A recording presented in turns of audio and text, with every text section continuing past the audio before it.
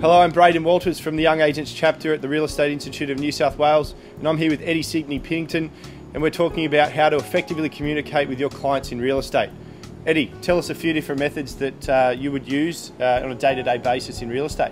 Okay, thanks Braden. I think some of the most important parts is really finding out your client, who you're working with at the time. I deal with a lot of different clients and a lot of different age groups, Braden, and I find just before we have our first open home, I have a set to sell meeting with each and every client, and in that meeting I talk to them about communication and firstly how often they want to be communicated with, because that's a big difference between all different clients, and also on what methods they like. One of my clients at the moment, so he just wants to know on email. He doesn't really want any phone calls. He's an executive and doesn't have the time to take a lot of phone calls, so just wants a lot of communication on email.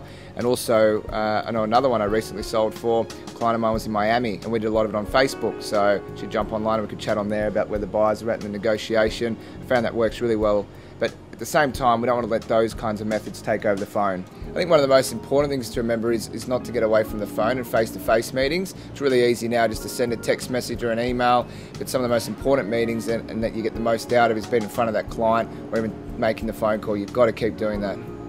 Look, I think that's a really valid point. I think we forget that it's easier to send a text message or a quick email to a client, but I think it's very valid, it's a very good point to actually pick up that phone. What advice would you have to the young agents to get them, I guess, make it easier for them to pick up that phone and communicate over the phone?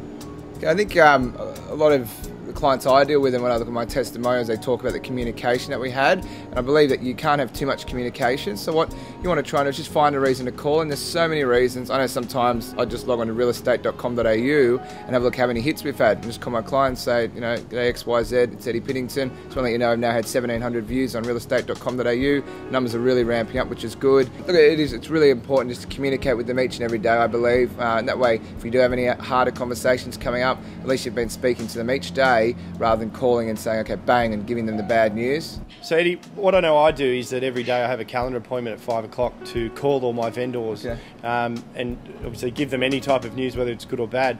What sort of communication do you do? How do you make sure that you're on top of that? Yeah, it's an awesome point, Brad. It really is. I think you've got to look at your phone calls and your communication like an appointment in your diary, a bit like an open home. So it's in your diary and it's non-negotiable. You can't say, oh, I've got to go out and do X, Y, or Z. It's in the diary. I've got to call my clients. I know every Monday I've got a segment in there that's for my vendor reports. So on a Monday by about 11 o'clock, they've all heard from me, and that's non-negotiable. They have to hear from me by that stage. And so what about communication via like letters and correspondence and things like that? Do you call your clients every day? Do you also do written reports and things? Yeah, I do, and I find a lot of my written reports are now via email, no matter what the age of the client. I find you can send so many through. In a recent campaign, before I came here, I was just having a look, I actually sent 38 emails within that campaign. So they're getting a lot of correspondence, and I find it good in email because rather than a phone call saying, XYZ is now up to a certain price, and another buyer's now looking at paying X, and this buyer's looking at paying that, and this buyer's up to that, and the owners are all of a sudden getting they can't keep up. I rather put in an email of each of the interested buyers' names, and some of the contract holders of the highest parties are highlighted in red, so they can get the email, and then when I'm talking to them on the phone and say I've just got buyer X up to a certain price, they can look back and go, oh, that's the one with the family, and they've been 4 times now, and they can look back, because email is an easy way to keep looking back, where I find snail mail is now a bit too slow. So by the time you've sent it out, it's old news. I think it's a good reference point to follow off as well for owners. Not only are they getting that phone call and that up-to-date information, they've also got something to fall back on and to see what difference is, well, what's been happening from week to week. Yeah, I think that's a very important thing as well. Yeah, in one of my recent campaigns, I was actually having a look, and my outbox had 38 emails to the one client. So you look at it and you think it's a lot, but at least they know exactly what's happening through each stage of the campaign, and they want that communication non-stop. Probably about 20% of my listings now are coming from expired that have been on the market before with another agent.